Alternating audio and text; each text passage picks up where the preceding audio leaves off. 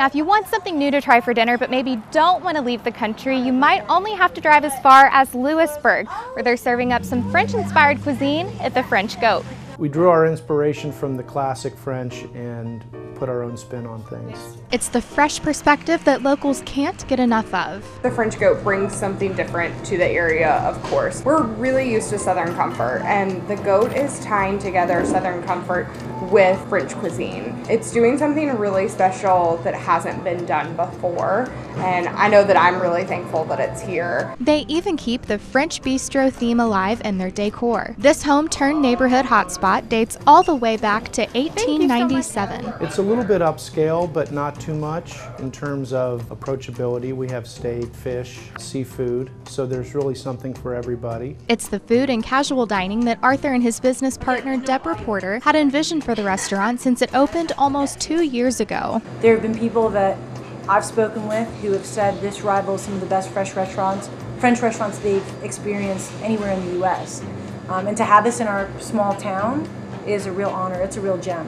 One dish the Goat's known for is their slow-braised short ribs.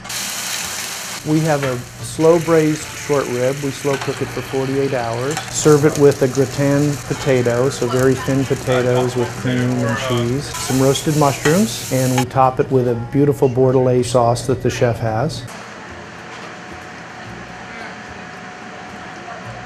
Amazing, so tender. Another mainstay at the Goat is any kind of seafood. The salmon dish is pan-seared Scottish salmon, and we have a leek fricassee, so we saute up some leeks, and it's topped with a beautiful smoked tomato sauce that the chef came up with on his own, and it's really, really delicious. Fish is really, really popular no matter when we do fish. So this is the one fish that people seem to really love is salmon, so we have that on the menu all the time.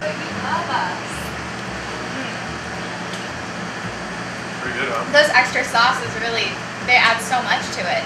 Nice saltiness, but really good flavor still in the gnocchi. Yeah, when you're tasting food, it should be like... He does an incredible job of sourcing, and his menu is always really eclectic. And if you can't just pick one favorite, their seasonal menu changes several times throughout the year.